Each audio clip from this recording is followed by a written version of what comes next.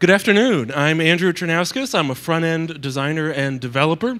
I've worked remotely for a team that was entirely remote, of about 30 of us for about 7 years on a video game news website, and then more recently on e-commerce websites with a team that's half in Texas and half in working remotely throughout North America.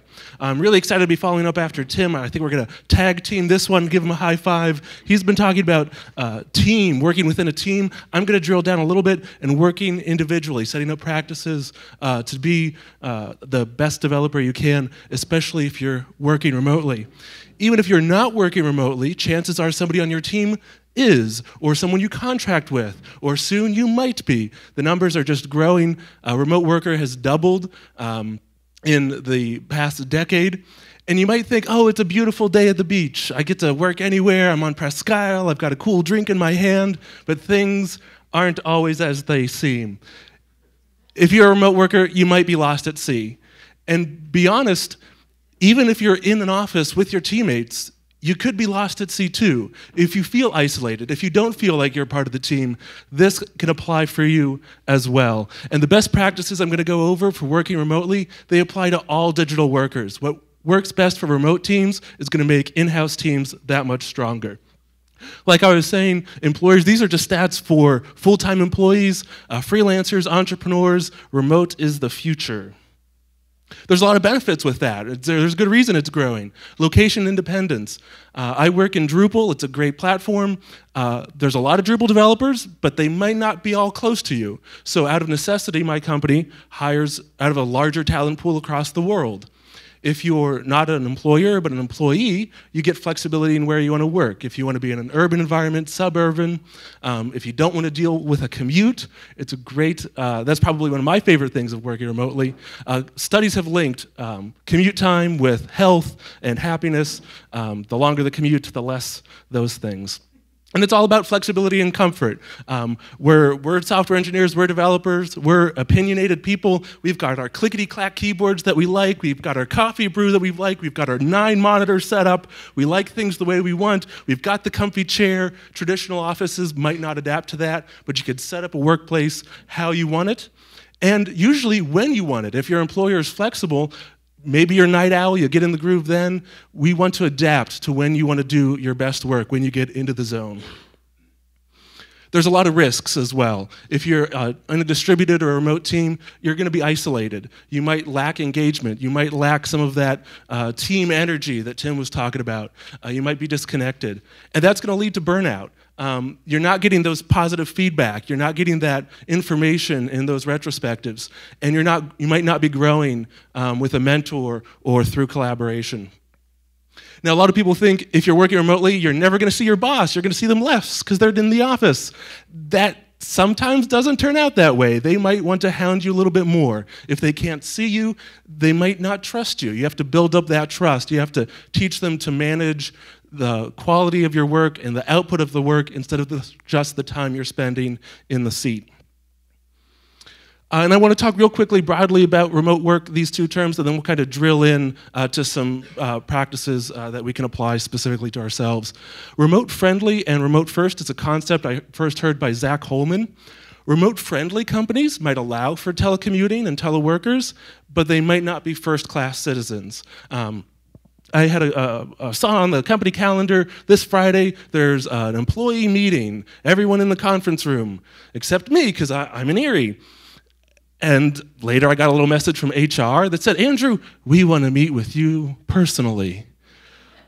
Wow, there goes my productivity for the day, and my stress levels for the week are going to skyrocket because you're going to meet with me on Monday when everybody else in the company is meeting in Texas on Friday.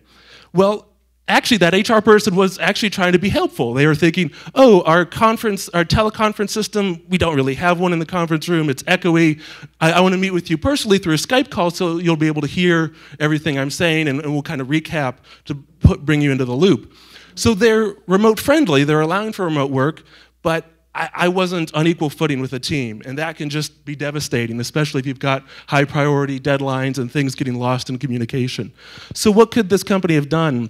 As a remote-first team, you're prioritizing digital communication. You're prioritizing things that are asynchronous. You have a canonical repository for where decisions are made and how they're communicated. You've got a place where you can go for status updates. It's either a chat app, or it could be Jira, it could be Wiki software. So instead of just having your boss come up and lean on your cubicle wall and discuss something, the other members of the team aren't part of that conversation. You need to do that in a digital means.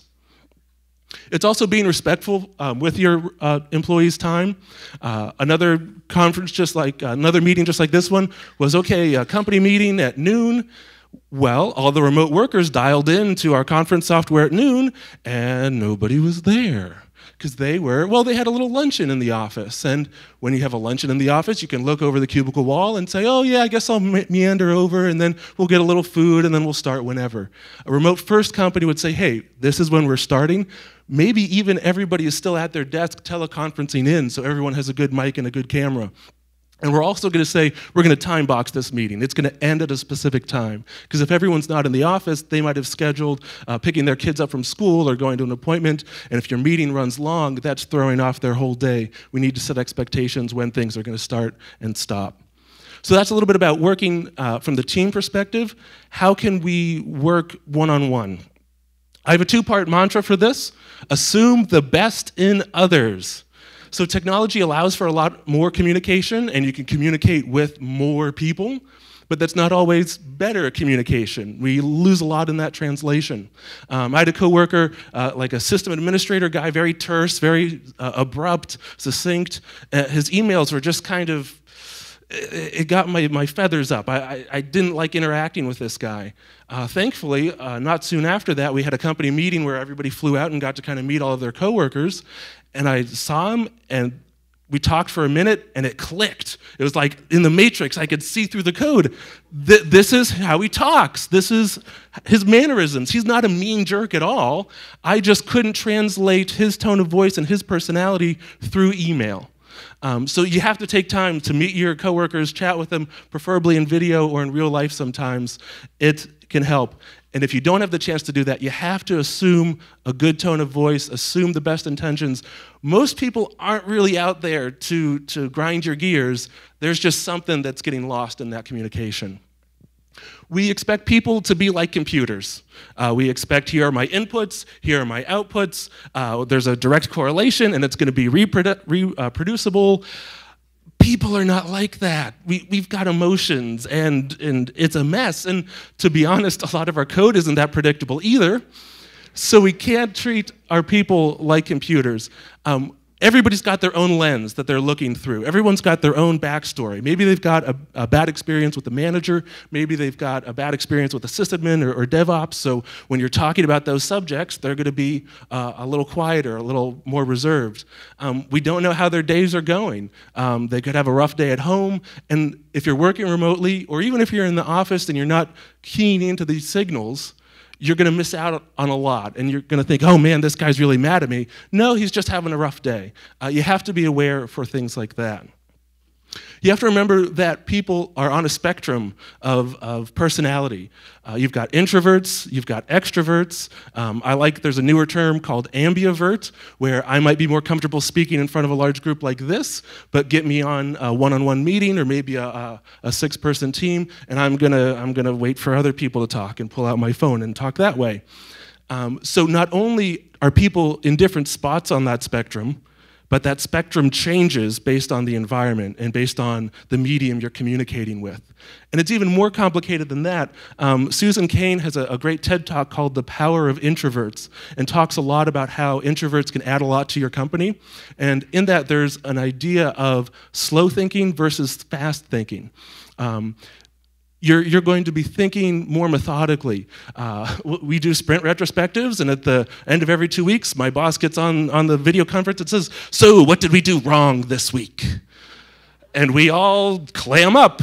Maybe one brave soul who has a gripe starts talking, but that's being put on the spot like that is not conducive to a lot of people. How could a remote-first company do that a little bit better to accommodate for the introverts and the slow thinkers and the people who don't want to put themselves out there? have a wiki document, have something in GitHub where, okay, we're going to have this meeting today, here's our notes, everybody contribute to what went well, what didn't go well, and then that face-to-face time, that meeting time, that's when you get to discuss. It's just like talking about the reverse classroom. That's how we need to be treating our meetings, to accommodate to the remote workers because it's digitally, the introverts because it's allowing time to think, and you're going to get a lot more constructive information that way. I'd like to talk about the importance of yearly company on-site meetings or conferences like this one. I strongly believe that when you've got a space that's different, if you're in a new place, your brain is working overdrive to kind of pick up on the new signals. And then if you add to that a common purpose or a common mission or objective for that space, this is like a cauldron for relationships. And that's the importance of on-team, on-site meetings or conferences like this one. It allows you to kind of grow those relationships that would have taken years to foster just through email or chat. I think about in the college dorm, some of my best friends, we had a unique, different space, and we had a shared purpose and a shared vision for getting through college, and that allowed us to grow those relationships in those 4 years much more quickly than friends we've met along the way since then. Video conferences is important. The difference between a status update of I continue on bug ticket 12345 and I continue on bug ticket 12345 is a lot different. You have to be aware of those tone of voice and allow for that, that video to relate to your coworkers. When you are talking about text, if I read a message from one of my coworkers, I have a bad habit of not seeing the word not in the message. It happens far too often. So when you're writing or reading something, reread it before you send it or after you send it. If it have your ears up to say, oh, is that actually what they're saying? And assume a positive tone of voice. Assume that your coworkers aren't out to get you, they're just missing some information. I know a colleague who's changed his chat application, so all of his coworkers have smiling photos of themselves as the avatars. And that tiny little change has really helped him relate to his coworkers because now he's thinking, yeah, it's not as grim as it seems. So how do we deal with all of these nuances and difficulties with people? We over-communicate. We communicate often. Our products usually have product requirements and a goal and a vision and a value. And usually if you boil that down, I believe a lot of that is either providing additional information to fight uncertainty or to fight fear. If you boil down our software, that's what we're doing. So if we're building these tools, the process in which we use to build these should be doing that as well. We should be fighting uncertainty and fear, and we do that with sharing information. Schedule regular check-ins, regular one-on-ones. You have to prevent submarining. We had a guy who would call him the submarine, where he did great work. He would come up, he would surface, we would say, okay, here's the goal for the sprint, or we didn't have sprints back then, which was probably part of the problem, but here's what we need built, and he would submerge and go out to sea, and we wouldn't hear from him for weeks. And he did great work, but man, were we sweating bullets until we heard from him again. Don't be a submarine, regular check-ins. And if you start saying, oh, I've got a meeting with investors, we can't do it today. Or, oh, we've got a meeting with the client. You're telling your coworkers that investors and clients are more important than the team. And while generally they're important, if you're losing the importance of your coworkers, things are going to start burning down fast.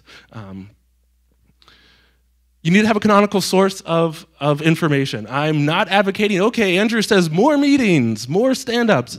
No, that's a lot of interruptions. So you need to value those one-on-one times, but you also need a canonical source of data for your status updates, so you're not getting all of your managers saying, oh, what's the status of this? Point them to Jira, point them to wherever you've decided as a team, this is where our status updates go, so they're not bugging you with some of these smaller things.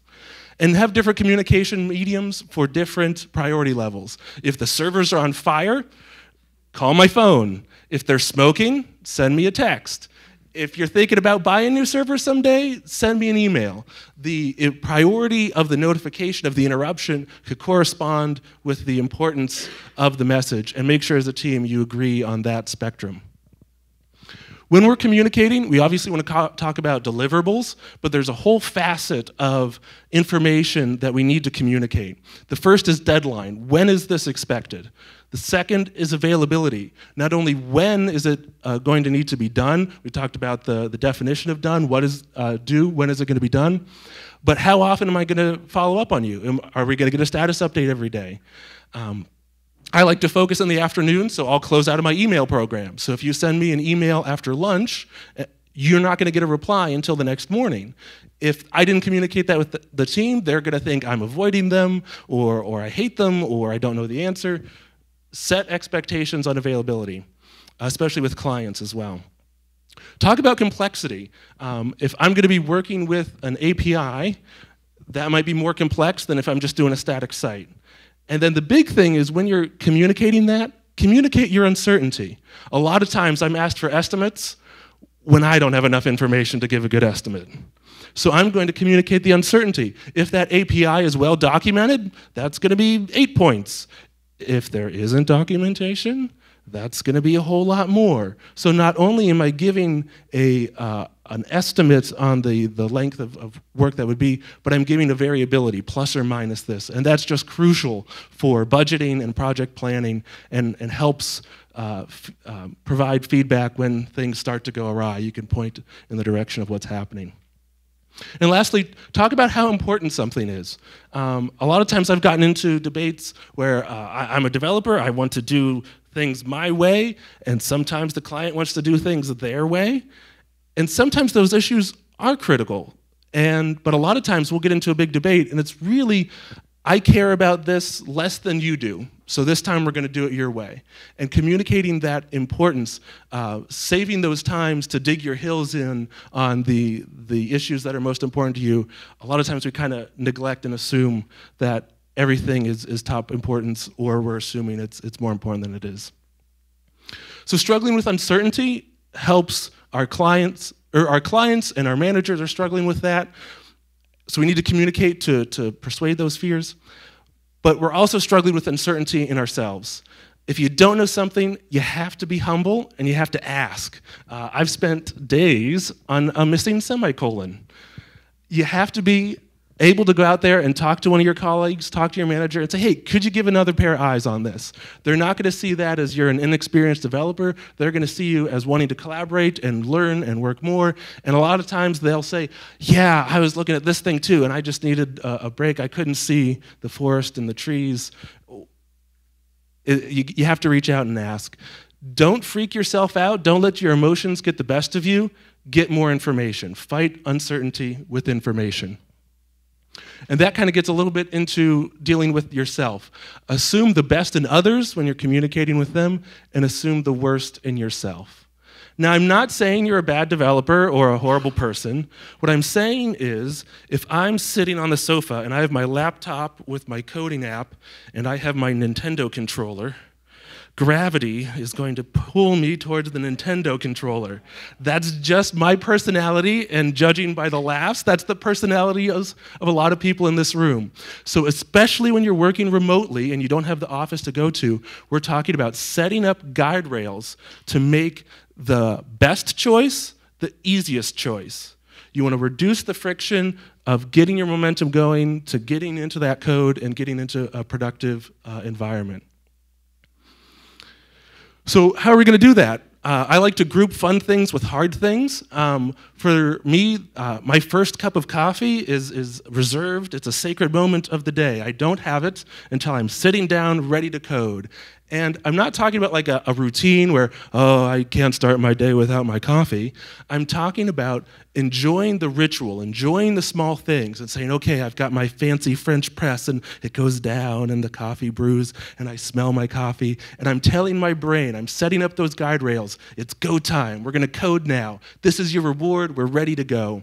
Likewise, at the end of the day, I have a tough time separating work thinking from family time. My brain's going to keep churning at it. So I've set up a ritual to say, I'm going to take a 10-minute walk at the end of my workday.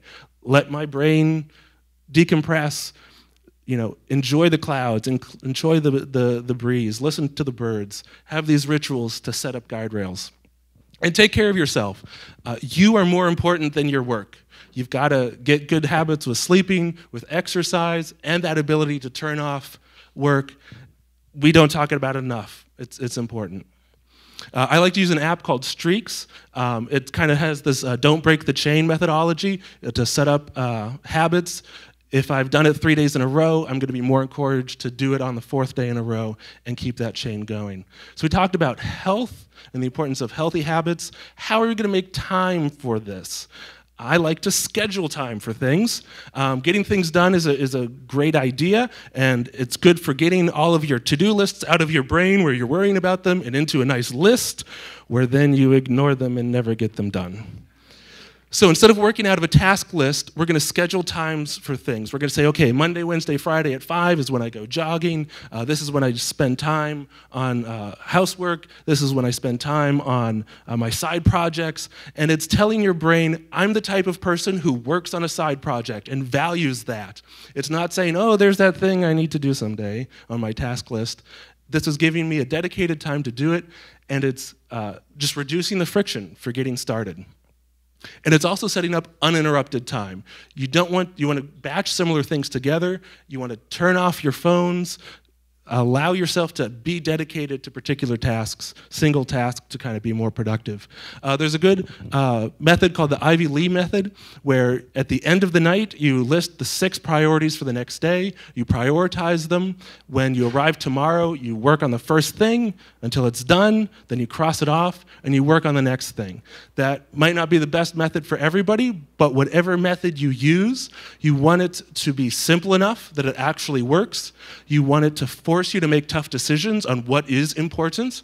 You want to remove the friction of starting. Instead of doing it in the morning, you're doing it the night before, so when you wake up in the morning, you know what you're going to be working on. And it requires you to single task, work at one thing at a time.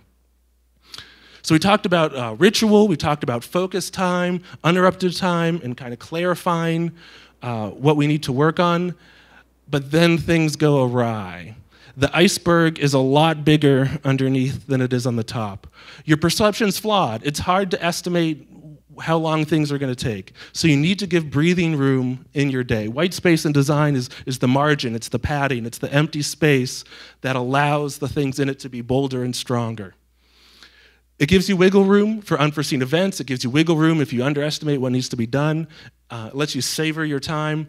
And it gives you a little bit of time at the end of the day to reflect on your work.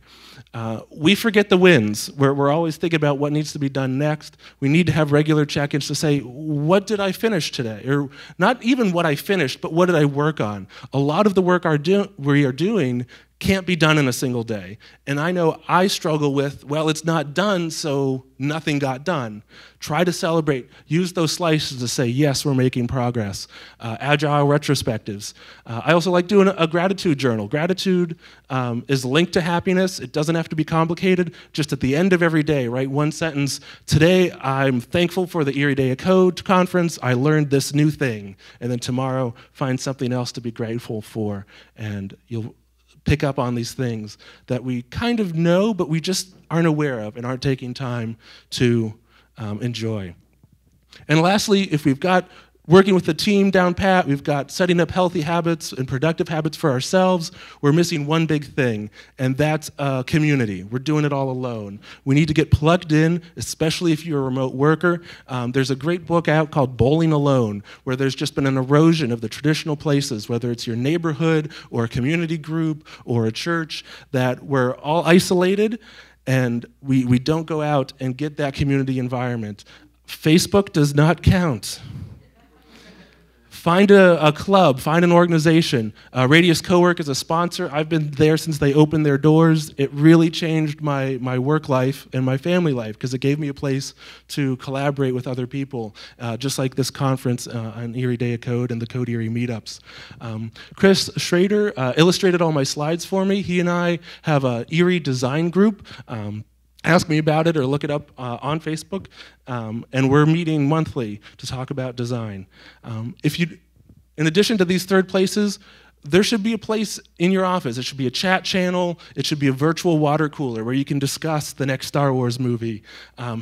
Get into those relationships with your coworkers just to touch base and grow. I've got a lot of apps and tools and resources that you can check out on my website, along with the notes for this presentation at abstractpenguin.com.